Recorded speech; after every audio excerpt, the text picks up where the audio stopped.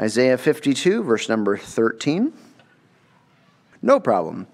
All right. If you're there with me, Isaiah chapter 52, verse number 13 says, "Behold, my servant shall deal prudently. He shall be exalted and extolled and be very high. As many were astonished at thee. His visage was so marred more than any man, and his form more than the sons of men. So shall he sprinkle many nations. The kings shall shut their mouths at him. For that which had not been told them shall they see, and that which they had not heard shall they consider. Who hath believed our report? And to whom is the arm of the Lord revealed? For he shall grow up before him as a tender plant, and as a root out of a dry ground. He hath no form nor comeliness, and when we shall see him, there is no beauty that we should desire him. He is despised and rejected of men, a man of sorrows and acquainted with grief, and we hid as it were our faces from him. He was despised, and we esteemed him not. Surely he hath borne our griefs and carried our sorrows, yet we did esteem him stricken, smitten of God, and afflicted. And he was wounded for our transgressions. He was bruised for our iniquities. The chastisement of our peace was upon him, and with his stripes we are healed. All we like sheep have gone astray. We have turned every one to his own way, and the Lord hath laid on him the iniquity of us all. He was oppressed, and he was afflicted, yet he opened not his mouth. He is brought as a lamb to the slaughter, and as a sheep before her shearers is dumb, so he openeth not his mouth. He was taken from prison and from judgment, and who shall declare his generation? For he was cut off out of the land of the living. For the transgression of my people was he stricken. And he made his grave with the wicked and with the rich in his death, because he had done no violence, neither was any deceit in his mouth. Yet it pleased the Lord to bruise him. He hath put him to grief. When thou shalt make his soul an offering for sin, he shall see his seed, he shall prolong his days, and the pleasure of the Lord shall prosper in his hand.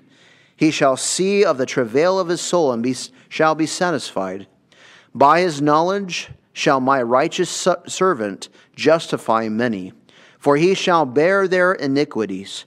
Therefore will I divide him a portion with the great, and he shall divide the spoil with the strong, because he hath poured out his soul unto death, and he was numbered with the transgressors, and he bare the sin of many, and made intercession for the transgressors." Let's pray and ask the Lord's blessing on our time together.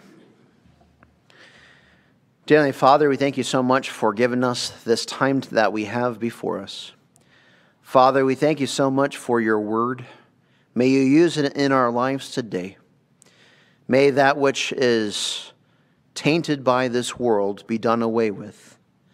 May our sole purpose and our sole delight be to serve you and to love you with all of our heart, soul, mind, and strength. Help us to trust you in every way, and help us to acknowledge you and your presence as we go. Father, we ask you to help us to be once again in awe of what you have done for us. Father, may you bless this time that we're in your word. May you, through the Holy Spirit, use it in our lives. I do pray all this in Jesus' name. Amen. There is, in my opinion, no greater part of Isaiah than in chapter 53. Isaiah is actually one of my favorite books of the Bible. Some people might say, well, you're kind of strange with that. Because we like the Gospels, we like the stories of the Bible. Those are easy to understand. And true enough, Isaiah is rather difficult. But yet through the 66 chapters of Isaiah, we see the glories of heaven. We see the glories of the millennial kingdom. We see Christ coming in a way that no other book of the Bible has. And specifically, it's interesting to note that Isaiah 53 is actually a banned chapter in certain circles. In the Jewish synagogues, the rabbi, when they get to chapter 52, when towards the end, they will skip 53 entirely. Well, why is that? Because they say that if you take Isaiah 53 and just go through the text, it sounds an awful lot like Jesus. And they don't want to say Jesus was the Messiah. And so here in front of us is a forbidden book for the Jewish people, but it's such a marvelous chapter, such a way of showing us what the Messiah was supposed to be like and what he came to do. The reason for his coming is found in this chapter. This chapter holds a lot of great passages here, and we're going to go through it. We're going to see 4 different viewpoints throughout the chapter of Isaiah 53 to gain a better understanding of what Christ did for us that day when he went to the cross, so that we would have greater adoration for Christ and what he did for us, but also specifically to preach the gospel. And so we're looking forward to Isaiah 53. First of all, number 1, we're going to see in verses 2 through 3 the historical viewpoint. The historical viewpoint. Notice with me what it says here, verse number 2.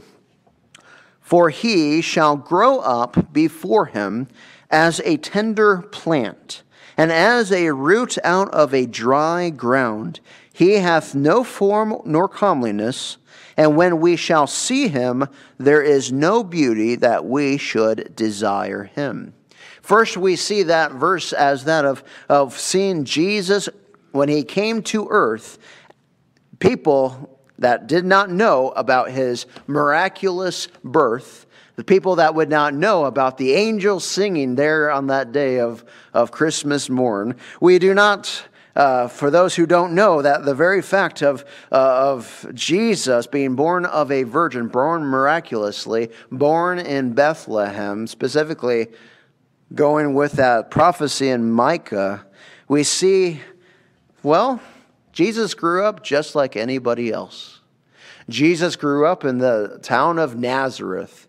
Nazareth is a little town that isn't very well known for anything. In fact, when one of the disciples came and found Jesus, and Jesus told him who he was, he found that of Nathanael. Nathanael asked the question, is there anything good that comes out of Nazareth? Come and see is the reply that he was given. Is there anything good that comes out of Nazareth? Well, yes. Jesus Christ grew up in the town of Nazareth, and he was born to a carpenter. His, we'll say, stepfather, his real father is the heavenly Father, but we have Joseph. And he taught Jesus the trade of carpentry. Now, when we think of the carpentry trade today, we think of splinters, we think of wood, we think of making cabinets, tables, chairs, etc., etc. Actually, back in those days, the carpenters were actually more like what we say today are construction workers. So they would help buildings. They would build buildings, not just wooden doors, although that is part of it, but it was actually part of construction work. And so you think of Joseph as the construction worker.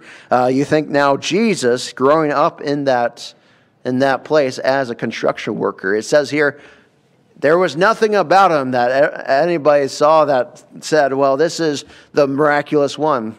In a lot of pictures and different movies of that we see Jesus, or a interpretation of what Jesus was like, you always see him with a halo. You know, if he always went around with a halo and that of the sun just beating down and saying, this is the one. If he had a spotlight on himself the entire time that he was on earth, people would start wondering, what's the deal with this guy?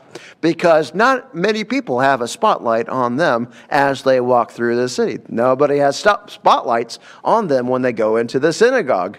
That doesn't happen. So people are looking at him and saying, well, there's nothing really about you. You are the son of Mary and Joseph, they would say, not knowing his miraculous birth or conception. But yet, he came into prominence when he was 30 years old, when he got baptized by John. The Holy Spirit came down upon him and rested upon him, showing John the Baptist that this indeed was the Messiah. And from that moment on, for 3 years, he did what he did, and he had notoriety from the top of Israel down to the bottom, that of Judea, that in Samaria, that in the actual Galilee area. He was well known. Word got back to Herod who had just martyred John the Baptist. And then he said, well, this is obviously John coming back from the dead. People were wondering all about him. Jesus once said to his disciples, who do men say that I am? They said, well, they said Isaiah, or they say Jeremiah, one of the prophets. And then he said, who do you say that I am? Love Peter, thou art the Christ, the Son of the living God. I love Peter's response there. Jesus went and did miraculous work, and yet, though we see him, in verse number 3, the outcome of that would be his own death. Verse number 3, he is despised and rejected of men, a man of sorrows and acquainted with grief, and we hid as it were our faces from him. He was despised, and we esteemed him not. That would be the very scene of the crucifixion itself, the trials before it. In your sanctified imaginations, go back there with me. If we are the part of the crowd there witnessing all these events, we would see Jesus, the one that we've heard all about, the one that was called a miracle worker, the one that raised the dead. We heard about Lazarus being raised from the dead after being dead for 4 days. Wow! What an amazing prophet of God. But now something peculiar happened. We see this same miracle worker, this same prophet going through the streets, and the high priests and all the other priests are denouncing him. They came before that of the Sanhedrin. They denounced him. They went now before that of Pilate himself, the local ruler of the area of Jerusalem. And he is looking at him and says, well, you guys judge him according to your own law. And they said, nope, that's not going to do. Only by the Romans can somebody be crucified. And so Pilate then interrogates him. Who are you? They say that you're a king. Is that true? I love his response. Yeah, my kingdom's not of this world. If it was, my disciples would take it by force. But no, that's not my way. My kingdom's not of this world. And so he then says, oh, you're a king. Well, okay. And then he goes out and says, okay, I find no guilt in this man. I have found him not guilty. And then the priests, are in an uproar. Then when he hears about the very fact that he's from Nazareth, whoa, out of my jurisdiction, Herod's in town, let's take him there. Go take him to Herod and let him decide this. So they take him through the streets. Many people are angry with him, much hatred towards him. Jesus goes to Herod. Herod wants to see a magic show. He doesn't care about truth, and so Jesus says not a word and comes back to Pilate. Pilate wanting nothing really to do with this person. In fact, he was warned by his own wife not to have anything to do with this man because of the dreams that she has dreamt that day. Do not do anything with that just man. So he's trying to release him. So he decided, okay, well, what I'm going to do is I'm going to scourge him. I'm going to make it so that you all will feel sorry for him, and then you'll say, fine, that's enough. And so he was punished by that of the Praetorian guards. He was mocked. He was crowned with a crown of thorns. They gave him a staff, said, "Hail, King of the Jews," mocking him, taking the staff, and then hitting him on that head with driving the thorns into his brow. And then after all of that, he came out. Pilate says to the crowd, behold the man. And what they said turns the stomach and the heart. Crucify him. Crucify him. What has he done wrong? Crucify him. Crucify him. And trying to figure out a way still to get him released, the crowd says, by specifically the priests, they say, if you think this guy is a king, then you are no friend to Caesar. And he says, will you now denounce your king? We have no king but Caesar. And so Pilate then took water in front of him, washed his hands, and says, all right, I have washed my hands from guilt, from the innocency of this man. You will now have to go and crucify him.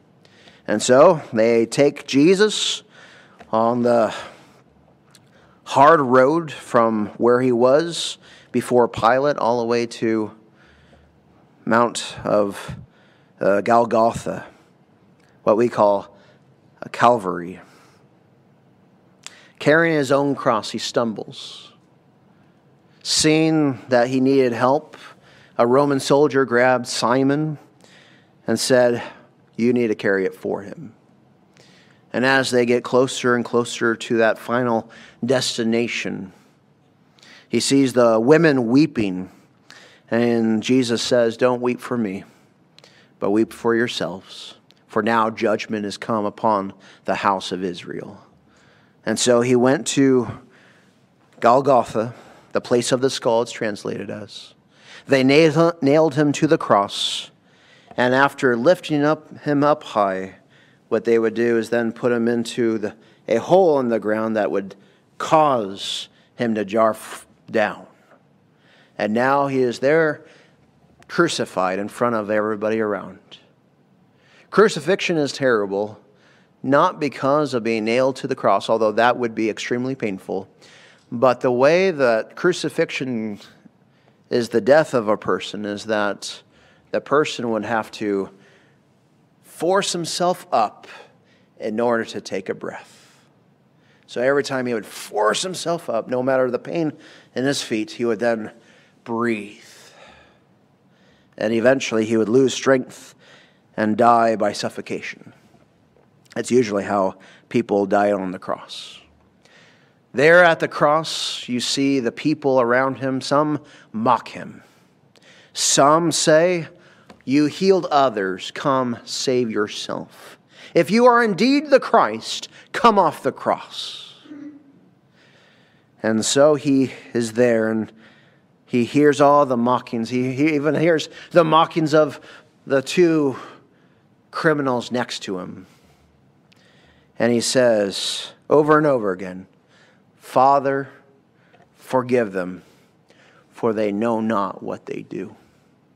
Father, forgive them, for they do not know what they're doing. And with that, time goes by. The women at the cross, there you see Mary. Nobody around knows exactly what's going on. The song, Mary, Did You Know, is sung at Christmas time a lot. Here should be another point of, Mary, did you know what you would have to go through? Mary, did you know that your son will be on the cross, dying? Mary, did you know all the agony he has to go through at this point in time? I'm sure maybe intellectually she knew Isaiah 53 and knew that that was what Jesus had to go through, but yet now she feels it. She sees it. Heartbroken. His disciples are nearby. Well, the women disciples are nearby, and they look and they weep. John, the beloved disciple, is there, and Jesus says specifically, woman, your son, pointing with his motion in his voice to John. And then, John, your mother. And so John would take care of Mary from that point on. And there at that point, you see all the Roman soldiers at the foot of the cross throwing the dice to see who would get Jesus' clothes, specifically one tunic that he had. And then at that point, he says a line, "I thirst." And it's not about him being physically thirsty at this point, though he was. In my thought, it is because he is asking for the cup that is the wrath of God that will be poured upon him at that moment in time. All of God's wrath stored up from the beginning of the world to the end, of all the sin that has ever committed, is poured upon him at that one moment in time. He thirsts. And then he dies after he prays and gives up the ghost. We see this all in verse number 3. He is despised and rejected of men, a man of sorrows, acquainted with grief, and we hid, as it were, our faces from him. He was despised, and we esteemed him not. That's what the people of the day saw this. They saw a man being executed because of him being a criminal, but what was his crime? They did not understand what was going on. Not even the disciples knew all the ins and outs about what's going on. They knew that Jesus died. We see this as the historical viewpoint here in Isaiah 53. We know that Jesus died, and that is historically accurate as to what the Gospels say. But now, number 2, we're going to see the theological viewpoint. Why did he die? Is the question that comes to mind for those who are reading this chapter. Well, we see him dying, but why did he have to die? In verse number 4, we see, "Surely he hath borne our griefs and carried our sorrows, yet we did esteem him stricken, smitten of God, and afflicted. But he was wounded for our transgressions. He was bruised for our iniquities. The chastisement of our peace was upon him, and with his stripes we are healed." Verse 6, we like sheep have gone astray. We have turned every one to his own way, and the Lord hath laid on him the iniquity of us all. Notice with me what it says here. In verse number 8, "And he was taken from prison, from judgment, and who shall declare his generation? For he was cut off out of the land of the living. For the transgression of my people was he stricken." Here we see Jesus Christ, the Messiah to come, the King of the Jews, the one that would usher in the kingdom that everybody looked forward to, that was 1 week from this point before, on the Sunday, Palm Sunday, that everybody ushered him as the king to come into Jerusalem. Hosanna in the highest. But now they're cursing at him, saying, "If you are indeed the Messiah, if you are indeed the King of the Jews, come off the cross." But they did not know what they were doing. In doing so, he says all throughout the scriptures that he lays down his life because he is the good shepherd. He said, I love Bruce's Sunday school this morning, when he goes into the temple, or beginning of his ministry, he throws over the tables of the money changers and says, "How dare you do this in my Father's house? My Father's house is a house of prayer. You have made it a den of thieves." Then all the high priests, all the priests there come to him, all the Pharisees, the Sadducees, all of them come to him demanding, "By what authority do you do these things?" And he says, "I'll give you a sign. Destroy this temple, and I will raise it up in 3 days." Destroy this temple and I'll raise it up. Now, they had no clue what he was talking about. Well, this temple? It took so long for this temple to be built. You're going to raise it up in 3 days? No, they didn't understand what he was speaking of was himself. Destroy this temple and I will raise it up in 3 days. He gave his life a ransom for many. I love the very fact that in 1 John it says that he became our propitiation. It's a fancy word, meaning that of the atoned sacrificial sacrifice. the Lamb of God, which taketh away the sins of the world. He is on the cross, and he became sin for us. He who knew no sin became sin for us. I love this, that God commended his love towards us, that while we were yet sinners, Christ died for us. That's why he had to die. He had to die to take all of our punishment on himself. If a person says, well, sin is terrible, but it's not that bad, then Jesus died a not so bad death. But understand, sin is ever so grievous to God. He says in the very beginning, you know, the easiest, and I think the one that we would say, oh, that's not too bad, is the sin of taking the tree from the tree of the knowledge of good and evil. If you honestly think about it, it's like, okay, well, that doesn't sound like a big deal. But he says, the day that thou eatest thereof, thou shalt surely die. And with that, Eve ate, gave to Adam, and with the bite and eating of that fruit that Adam had, he gave upon us the entirety of the sinful nature. From that point forward, we are all come into this world as sinners by nature, and we prove it by sinning. And every single sin, if you think the grave sins or the small sins in our human minds, if we say, well, okay, that all of it is bad. Every single one of the sins that we ever commit, that have ever committed, it all put Jesus on the cross. He died becoming sin for us so that he can forgive us our sin. The wages of sin is death, but the gift of God is eternal life through Jesus Christ our Lord. And because he did that for us, oh, we have so much to look forward to. We see the theological viewpoint of the giving of Jesus Christ. Why did the Messiah have to die? It is because he had to pay for all of our sins. But not only that, number 3, the prophetiential viewpoint. I made up this word just because it suits well. Prophetiential, P-R-O-F-I-T, prophet, okay?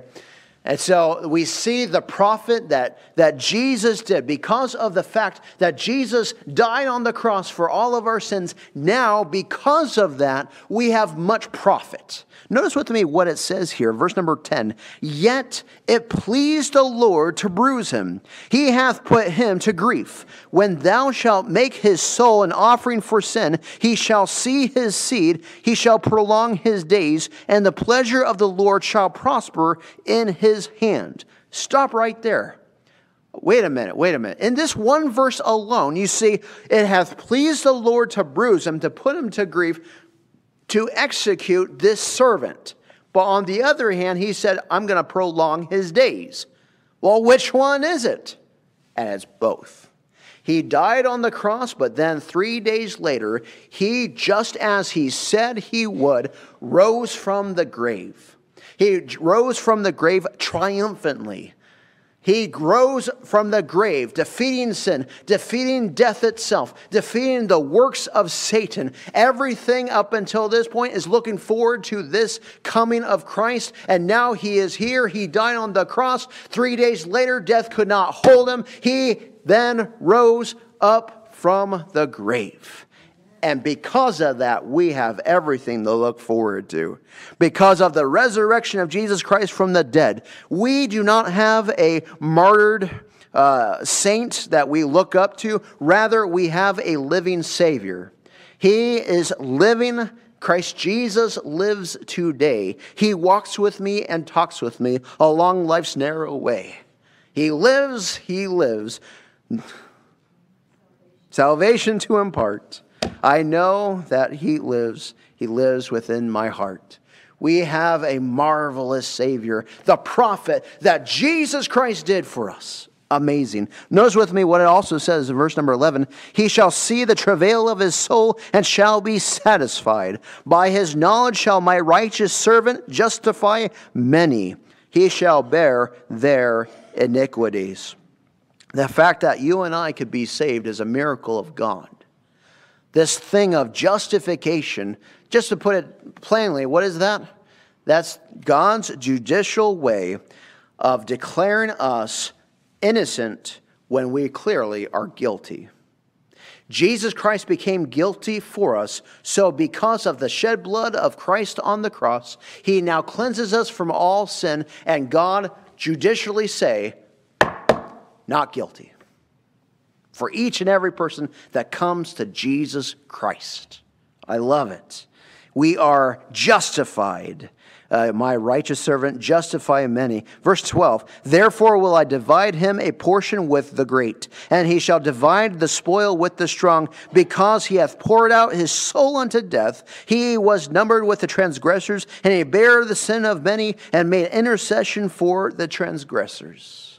Notice with me in Isaiah 52, verse number 13. It says, behold, this kind of sums up the entirety of the passage. Behold, my servant shall deal prudently. He shall be exalted and extolled and be very high.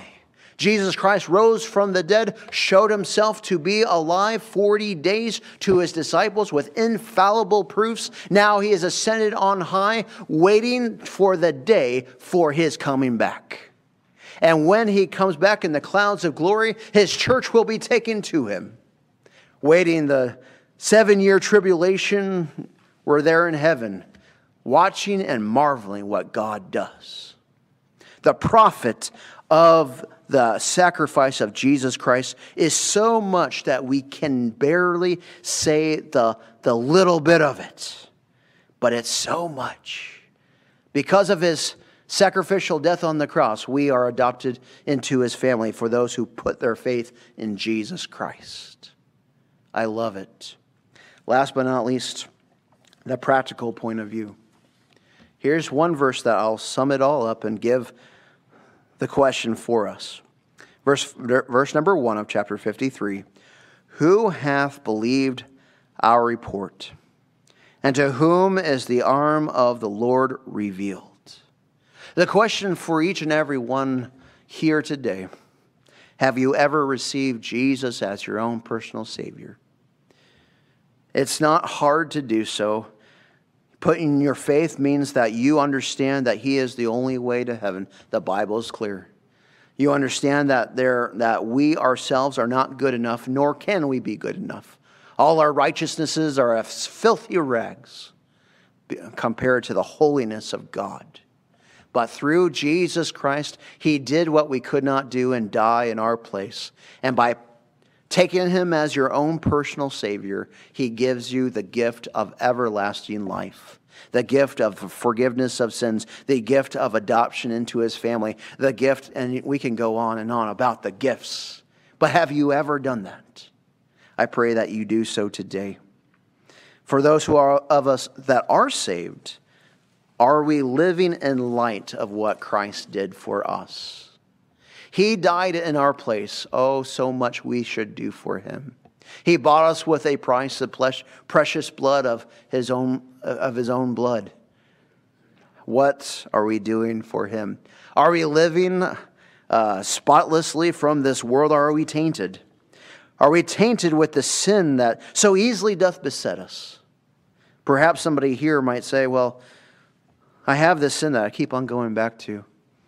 But I'm going to decide that through God's power, I'm going to get rid of that sin in my life. Perhaps somebody here has not a sin, but a hindrance in their life with their walk before God. Whatever it might be, we're going to have a time. Let's go ahead and have every head bowed, every eyes closed. And we'll have a moment of silence for us to just pray before God. And then I'll finish this up with prayer. Dear Heavenly Father, we thank you for your word and how amazing you are. How great and glorious are your works. There's so many of them we cannot but say a very tiny portion of it. All the books in the world would be filled if they just knew of all that you have done for us and all the nuances of every decision that was made, and given us the ability to come to saving knowledge in Christ, that Christ came into the world not to do his own will, but yet yours. For him, obeying even unto death, even the death of the cross, you have highly exalted him, that at the name of Jesus every knee shall bow and every tongue will confess that he is Lord. Father, we thank you for each person here. If there's somebody that has received Christ as their own personal Savior, we celebrate that. Father, we ask you to help us to draw nearer and nearer to you. And especially this time that we're going to celebrate the Lord's table. May it be special for us. May it be precious in our eyes. And may we be right before you and other people. I ask this all in Jesus' name. Amen.